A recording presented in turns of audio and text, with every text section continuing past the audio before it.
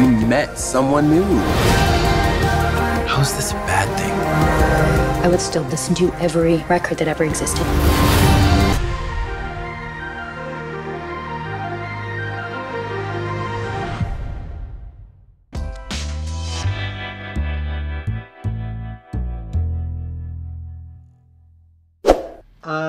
Lucy, Justin, pleasure to talk to you. And Lucy, by the way, I feel like I always talk to you for music projects, so which is nice because I love music. I'm gonna say this is a really, really lovely performance from you. It's heartbreaking. It's there's a lot here. How deeply do you go into the grief and the regret that this poor character goes through?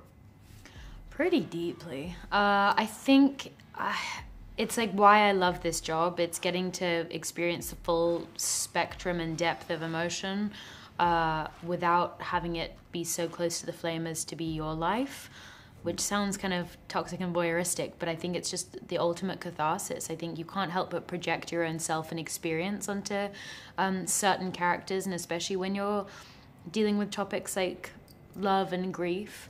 But I think with this one, yeah, it was kind of the appeal to it in a way, I think, as an actor, knowing that you were going to go so far and so deep into these feelings. And looking back on filming, like, I realized I was like really head underwater in it all. And it felt like a very fulfilling experience because of that. And I think I can then watch the film knowing that I was like as close to the flame as possible. So there's nothing really that I could have done differently at the time.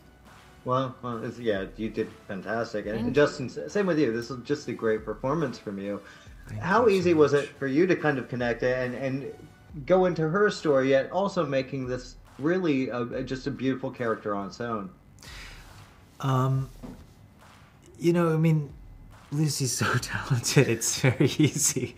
It's honestly so easy to work with her. And it was nice because we got some rehearsal beforehand, so we got to know each other, talk at length about the script, about our characters.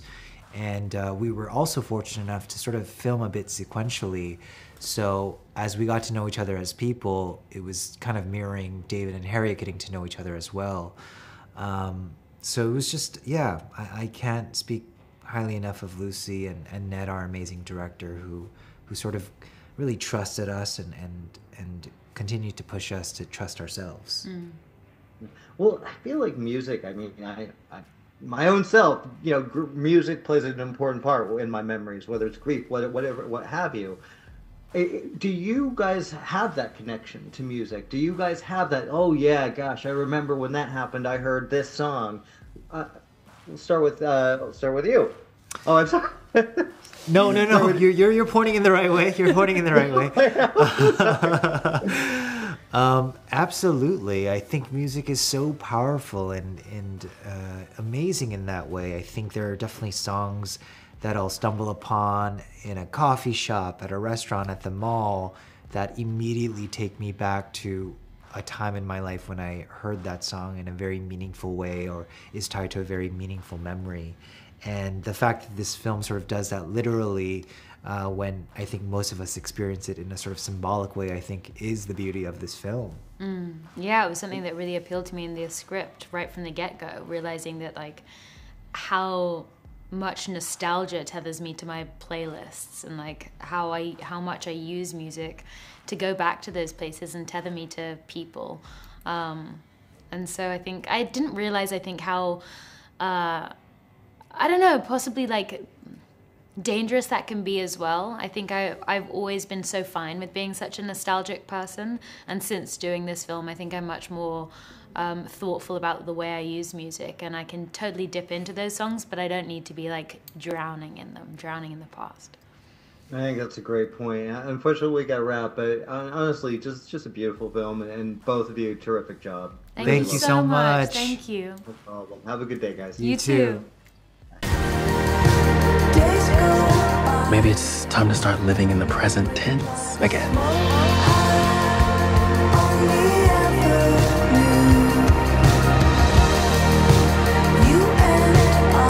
I used to listen to this album over and over. And I love how music can do that. What? Pull you back to some moment in time. Austin, how are you, man? I am very good. How are you? Well, I'm very good because here's the thing, man. I love music. Music has always been my jam, and this movie is absolutely lovely. And you're a musician yourself. You come from your family history has so much music. What Yeah. was it like stepping into this character and bringing that element to it? It was very natural. I felt like as soon as I got this script, as soon as I found out what the themes were and that music was so integral to the theme of what Harriet, Lucy Boynton's character, was going through, I just knew that it was going to be a perfect fit. Like she's going through a grievous moment after being in a tragic accident with her boyfriend, played by David Cornsweet. And she is literally taken back in time to places that she's discovered songs with her boyfriend. And it's crazy because that really does happen. My father is a pastor. And he would listen to when I say the same album for like the first 10 years of my life.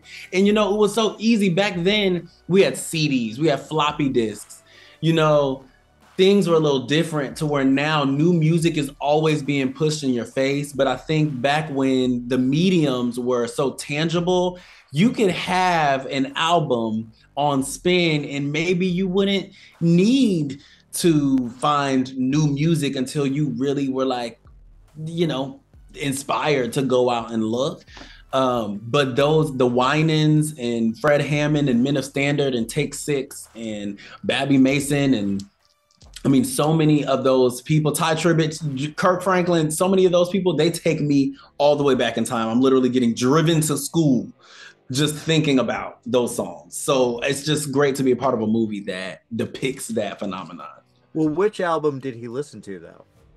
Which album did I listen to? Which was the one that just got played and played again? Ooh, I would say, from a gospel standpoint, from talking about coming up, Fight of My Life, Kirk Franklin album was like, that was the one that got me. And he's always been on the cutting edge of like the new generation. But that got me. I was like 11, 12 years old, and that just took me, and I still listen to it this day. Right now, I feel like what's gonna narrate this like area of my life are the Beyonce albums that have been coming out. Renaissance, Cowboy Carter, and even like the SZA album, the SZA Control album. That was like my college experience. Like I'm a body of work guy. Like I love albums. I feel like a lot of people listen to singles now, and I think I'm a body of work person. Like I like to listen to artists' whole albums. The 2020, oh my gosh, how could I have forgotten that? The 2020 experience, Justin Timberlake, that was a huge part of my high school experience.